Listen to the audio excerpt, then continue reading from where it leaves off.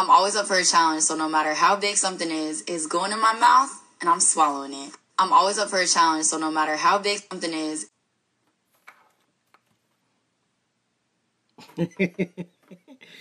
That boy's starting early today. What I would say though, bro, you ever notice that skinny women are just durable? They could take a lot of wood for that campfire. Am I the only one that noticed this? Don't sleep now. Some of y'all big girls can't take no... Bro, someone broke into the whip, bro.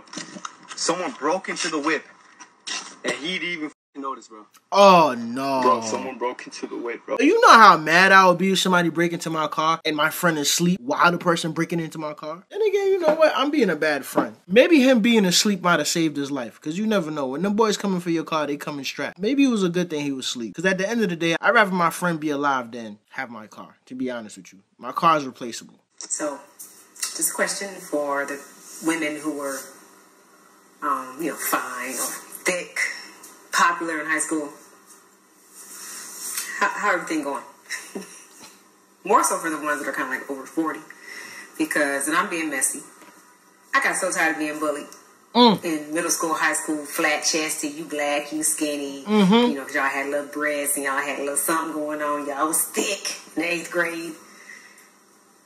Not knowing that being thick in the 8th grade, you don't gotta maintain yourself till you maintain yourself. Yeah, you gotta maintain that shit. Well, to all my skinny, black, flat-chested girls that was in, middle school, high school, how y'all doing right now? And all them girls that was thick and fine in middle and high school that didn't maintain that shit. So, if you ain't make fun of nobody, this ain't for you. Alright? But it's a lot of y'all heifers that was making fun of them skinny girls because you had a little bit of cheeks. You know, puberty hitting, you got some cheeks. And you was in there making fun of everybody. Now you at Platinum Fitness hogging all the goddamn machines. Listen, I'm going to keep saying it. I know it's about 25,000 of you guys that watch these videos that still haven't subscribed. Hit that subscribe button. Come on now. We almost at 100K, man. We almost at 100K. And follow me on the gram. Follow me on Instagram. From the moment you arrive at your hotel here in Cali, they will tell you, do not walk around with your cell phone out or your camera like I am right now, because it is extremely dangerous here. If they told you not to walk around with your cell phone or your camera, why are you doing it? This is short bus behavior. As a thief, I would feel disrespected if I'm riding around on my bike and I see you on your damn phone. Now, I'm not saying I'm a thief, but if I was a thief riding around in Colombia on my bike, I'll be compelled to rob you. They're gonna take your camera. Now, if you guys have been following this channel for a while, you'll know that we don't really listen to advice. Although we winners probably should be, we don't. With that said, we're gonna go to the hood. Cali's most dangerous hood. I never understand people that go to Colombia and Mexico and these type of places and make themselves victims. All right, it's raining, Thor. Come on. Oh my God. Do it. Don't. Oh my God. Prove it. Not work. Prove it. What the? All right, it's raining, Thor. Come on. Oh my God. Do it. Don't. That's fake. That's fake. The acting was on point, the special effects was on point, but I refuse to believe it. This bitch is not an airbender. You do got some size to you. Yeah, I put on good muscle mass over this last year. You just need to do some cardio. Yeah. A little bit. Yeah, that's what I You do. lose like 20 pounds. See where we're going. Alright, hold on. You obviously trying to pick her up. The last thing you want to do is say, oh, you do have some size. Ain't no way you getting the draws after you told her she need to run, bro. That's not a compliment. Y'all need to just let these women work out, bro. Just leave them alone. 204. Yeah. You get to like 180. Yeah. 24 pounds. Yeah. That's doable. That's doable, yeah. You just need to be in a deficit. Really? Is that how you lose weight? Well, obviously, yeah, you gotta eat less than what you're burning and shit. Really? Well, the drinking. I know. Probably. Whoa. Dude. Like, you're holding probably a shit ton of water, so. If I had to guess. And maybe not drinking enough water. Oh, really? You don't have to eat less, just eat cleaner. Yeah, I got got it figured out. I see this all the time when I go to the gym. Female in there working out, and some random guys just gonna go up to her and start giving advice. I be seeing fat trying to give females that are in shape advice. That don't make any sense. I'm gonna be honest with you now, fellas. Before you approach a woman in the gym, I want you to look yourself in the mirror and ask yourself, do I deserve to get some pussy? And these are questions I've been asking myself, because I'm not gonna lie, I put on some weight. And I honestly do feel as though if you don't have the discipline to get yourself in shape, you don't deserve no pussy. Alright, man. I'm gonna finally let you drive the big body, man. I get to drive? Yeah, man. Come on. You get to drive. Come on. Now we finna drive Big Daddy. Alright, I know you ain't never been in nothing like this, so this how you crank it up. You gotta go on right here. Oh. Wait. Oh, she done put it in track mode. Alright, so put it in drive. She done put it in manual. That's M. That's manual. That's not drive. Some of y'all may not know what's going on. If your girl get in your car and she get in your SRT and put it in track mode, then put it in manual, somebody show her how to do that. Okay. She better not slide that bitch. Wait, hold on, wait, stop, stop. What? Why you using those? Those are paddle shifters. Why you using those? Where you learn that from? Along the way. Hey, you finna have to find you a ride along the way. I feel it, bro. Hey, go over here. No. Park over here. What's up, man? Where'd you learn that? Along the way. Yeah, you finna find you a ride along the way. Get out. Hey, get. This seat. Come on. Upstairs. So nosy. So why does your ear still work during track mode? Oh, she know too much. The ear shouldn't be blown when it's in track mode. Yeah, go ahead and get out. Why? Yeah, go ahead and get out. Why? Just get out of my car. Yeah, go ahead and get out. Yeah. She know too much, dog. Alright. Shorty said, what the hell are you doing? Why is the air still blowing if it's in track mode? Well, I don't have a Hellcat, so I don't know about none of that. You know what I'm saying? But, yeah, if your girl knows a little too much, she been in somebody else's car. That is equivalent to you and your girl going to somebody's house, one of your homeboys' house, and her phone automatically connects to the Wi-Fi. I ain't never had that before. You know, I ain't never seen that. I ain't never experienced that. But I will say, I have experienced a situation where a young lady was at our dorm 2 Saturdays prior to the get-together, and one of my mans was giving those cheeks a standing ovation. And then 2 weeks later, one of our homeboys showed back up to the crib with her and said they've been dating now for about a year. That was quite an interesting turn of events. I will say that. I am so physically attracted to you that, like, I know we be out places, I'd be like, they better not look. And, like, even you smelling good, like how you be smelling, it be like, but I feel like God just, like, when he picked up the dirt, and he just thought, like, how can I do this? Because Janita gonna want. You know what I'm saying? Boy, let me tell you something. If my woman speak to me like that, bro, we having another baby right there in that car, in that parking lot. We having another baby. She went biblical with it. She said, when God picked up the dirt, I feel as though he was asking himself, how do Janita want this? Bro, your woman get to speaking like that to you, dog. And then, like, remember when you was hugging me yesterday and my face was in between your chest and you did like this and you started squeezing my chin and, like, I thought I was going to die? Like, it's like for him to even give you strong pectoral muscles. My friend was like, girl, you can't be picky because if God sends you somebody, even if he's not super attractive, like, but are you going to, like, give up all the other good qualities? And I was like, no, you're right. And then here you come, walking across my timeline. But the blessing of being with somebody that you just look at and be like, yeah, God did that. Thank you, Lord. I just She said, thank you, Lord. For this man that you gave me to make love to all the days of my life after we married.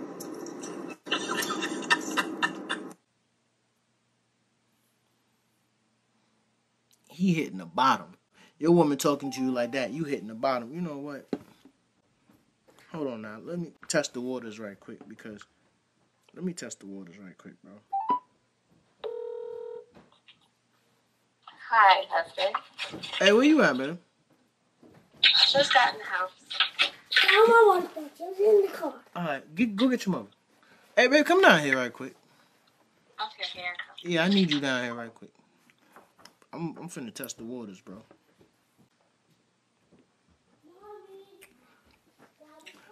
Let me get spiffy. Let me get spiffy.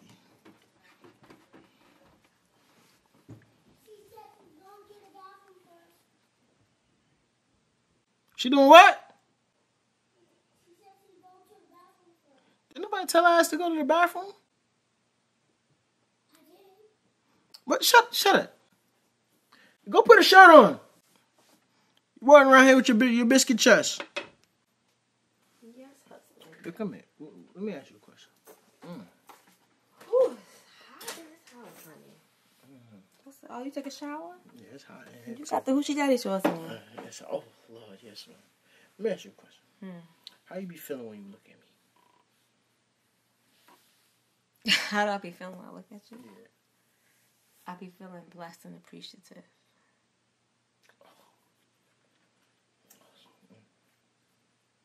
That's it? I mean, when you cut your hair and them waves be spinning and you have on all black, I'll be like, oh, I seen this video. Oh, this she. Oh, so but then I went to find her husband though. We not doing that on camera. Okay. Oh my God! You didn't turn. I did. That was my natural. I said the way she gassed this. I just gotta see. And then I said, oh, I gotta do a better job as a wife. It was 93 petrol. Nigga. It was 93 high octane. 100%.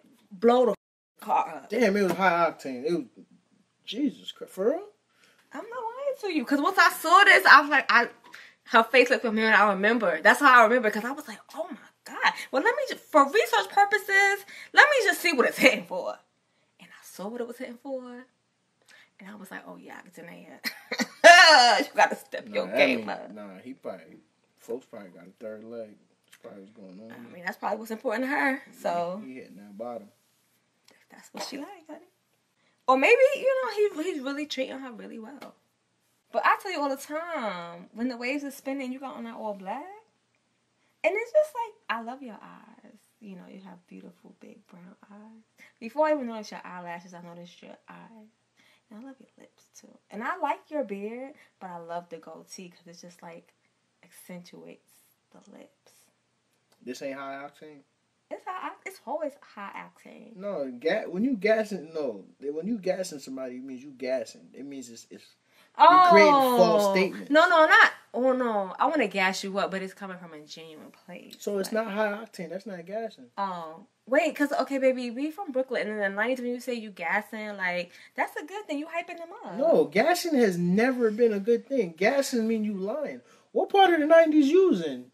What gas? That's a lie. Remember we used to say gas. Yeah, but sometimes it be good when you gas somebody up. You need fuel. Like how your car gonna drive with no fuel? Like if you gassing somebody up authentically, that's not a problem. Bro, I don't like the way you're trying to bring logic into this. Gassing means you lying. I'm not lying. The things that I find attractive about you. I'm not saying you. I'm just giving. No, I know, but I'm saying everything that I said about what I find attractive on you, like physically, I meant. Bro, this is my second time arguing with somebody. No, I'm a Gemini. I've been like this before I went to college. I'm going to overanalyze and assess the fuck out of something and contextualize it. Degree or non-degree. If you smart, you smart. If you think, you think. You have a mind of your own, you have a mind of your own.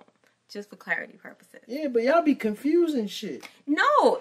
Y'all be thinking too much. Like, stop. You have a negative and a positive. It's polarities to everything. One thing can mean one thing and it can mean another. Bro. For every reaction, it's an opposite and equal reaction, right? So for every definition, you can flip it and make it mean another thing. Gas. Wow. I can't even put that up there. I can't put the N-word on there. I'm sorry. You get just the check. But I'm being authentic. Like, I'm not. I understand. Yo, hold on. Before let me ask you this question. This video probably gonna be like 30 minutes long. Let me ask you this question, right? So Yes. Today I was having a conversation with one of the engineers at my job. He's 20. Oh, very young. He's 20. So we was talking about getting married. I was explaining to him that he shouldn't get married young. He's like, yeah, but what if you find the one? I'm like, listen to me. You're at the age right now. You're not in a relationship. You're not committed to anybody. This is your time to be selfish for you. You can accomplish whatever goals you want to accomplish. You can aspire to do whatever you want to do right now. Once you get in a relationship, it comes with responsibility. And some of that responsibility might take you away from things that, or take time away from things that you are able to do for yourself right now. How you feel about that? You want to agree with that? I feel like it's fairly true. Like, I think it depends on the situation. You know what I'm saying? So you think somebody getting married at 21 is cool?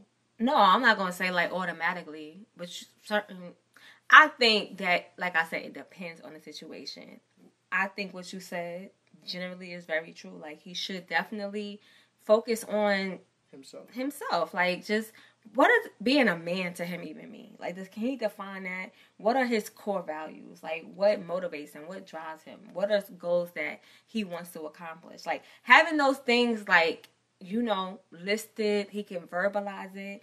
And then, you know, he might be dating. As he's dating, he might have fun, you know what I'm saying, get some more experience. And then while he's having fun and dating, if he meets someone, you know what I'm saying, that he feels like, I want to pursue this seriously. And, you know, they dating exclusively.